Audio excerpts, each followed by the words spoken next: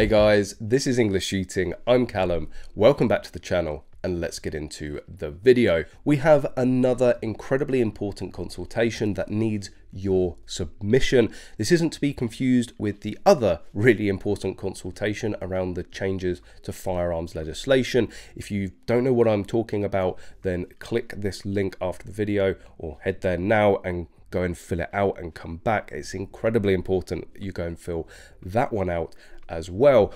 But this consultation is all about permitted development rights, specifically the 28-day rule. So why is permitted development rights so important? Well, here within the UK, if you have a piece of land, you are limited to what you can do on it without planning permission. But there is permitted development rights, which includes the 28-day rule. This allows you to take part in various activities for no more than 28 days within a year, and shooting activities are covered under those 28 days. And they are proposing to stop this. They are proposing to remove this, and it would be absolutely disastrous. Permitted development rights are incredibly important, and the 28-day rule is incredibly important because it allows the birth and growth of clubs.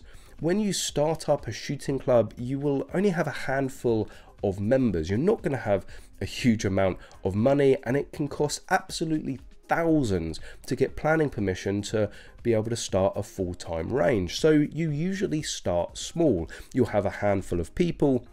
You'll get together, fairly regularly, but not every day, and you're going to build the club from that. You're going to grow your membership. You're going to make use of this 28-day rule, shooting every 2 weeks. And this is why within the UK, there's probably a lot of you going, oh, that's why my local club, we only shoot every 2 weeks. It's not to exceed the 28 days per year. So they start within these 28 days, they grow the club, they get their numbers increased, and therefore their funds and membership fees increase. And then they reach a point where they can go, right, now we have the funds to be able to apply for planning permission to exceed the 28-day rule.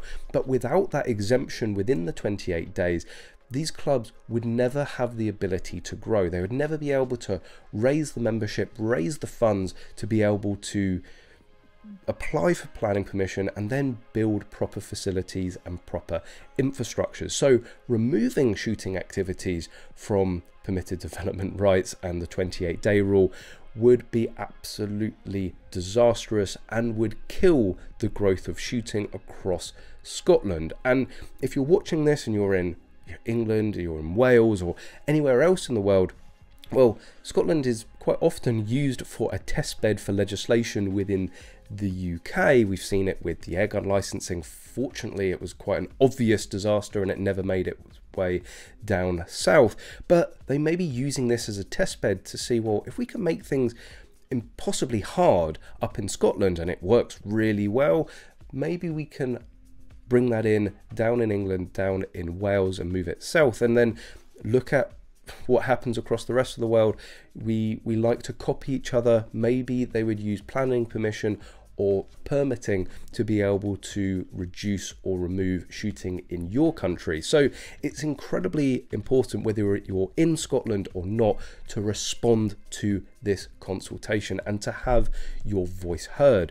Their justification and reasoning behind this is so fundamentally flawed, and it's important for all of us to point this out. The main flaw is the noise. This is the main justification that they are using to remove shooting from the 28-day rule. They're saying that it can disturb the amenity of the local area, it can disrupt a local area because of the noise. Well, the first point is that that's why it's under a 28-day rule. It's widely accepted and agreed that if something is only happening 28 days within a year, then it's not going to cause that much disruption. So if you're worried about shooting causing a disruption for 28 days, then there's going to be other activities as well. Maybe the whole 28-day rule needs to be addressed.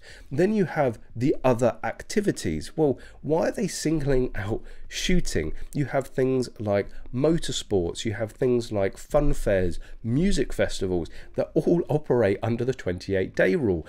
which on average causes a hell of a lot more disruption and noise than shooting. They're also then going on about these various exemptions and how people can obtain firearms outside of legislation.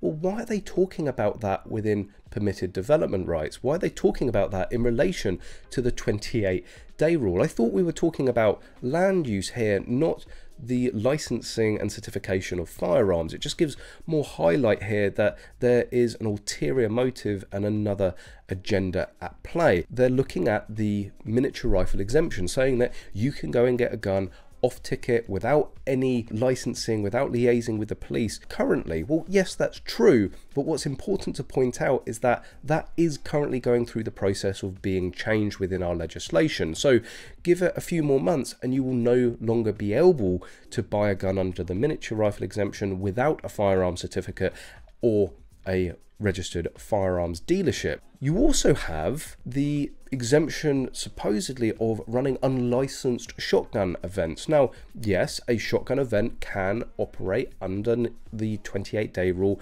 without liaising with the police, but the shotguns are still bound by firearms licensing. You still need a shotgun certificate to be able to get hold of one. So this notion and suggestion that you can just freely go out and get firearms without any restriction is just, it's a complete lie, and certainly is a bending of the truth, full well knowing that things are changing. And again, give it a couple of months and you definitely won't be able to get a miniature rifle without some sort of certificate. And again, shotguns have always been certificated. Well, certainly in recent years there's no exemptions I know of that allows you to obtain one without a certificate. So it's important to point that out to them, and also the benefits of shooting, the benefits to the economy. You look at certain shooting ranges up and down the country and the amount of people that they bring in, the benefit to small areas that shooting can have. Personally, I'm regularly traveling all over the country and I'm staying in hotels, I'm going out for meals, I'm having a few drinks in a local pub, I'm spending money in small local areas because of shooting. Removing shooting from the 28-day rule could have a disastrous effect on people's income. It could have a disastrous effect on local economy. We know why shooting is good, the discipline that it installs, the responsibility that it installs in people. We know that it is incredibly well regulated, well restricted. We have a lot of liaising with the police. We're already bound by a different myriad of health and safety and noise restrictions already. It's already very difficult to get into this sport. Removing it from the 28-day rule isn't going to achieve anything other than just backdoor banning shooting. So to find this question and to make all of these points, you need to find the last question of this consultation. The link will be in the description below and also in the comment section. Follow it through and you will see that you're not required to answer all the questions. There's about 30 questions in total. Don't sit there and answer all of them because there's only one that has anything to do with shooting. It's question number 30. Again, they're trying to just sneak it under the radar there, slip it in and cover it over with a load of benign stuff. But scroll right down, find question 30, answer no, and then use that text box to give your justification for why shooting should continue to operate under the 28-day rule. Use some of the points that I've talked about, use some of the points that I'm sure you can come up with. We all know why this would be a bad idea. We all know why this is disastrous for shooting and what is it ultimately going to achieve. So make sure you respond, make sure you object to it, and make sure you give as best reasoning as possible. If you have any further questions, then please use the comment section below. I hope this video has helped raise awareness of this consultation for you. Again, please do not sit on it, go and respond. And again, if you haven't responded to the other consultation around the changes to firearms legislation, then follow this link now and go and do that after you've done this permitted development rights consultation as well. Thank you very much for watching this video. Thank you for completing the consultations if you have already, make sure you give this video a big thumbs up and make sure you drop a comment of some sort to help the YouTube algorithm get this video out to as many people as possible. And I'd be greatly appreciative if you could share this video, and also, if you're not already, subscribe to the channel. Thank you very much for watching again, and of course, as always guys, I hope to see you soon.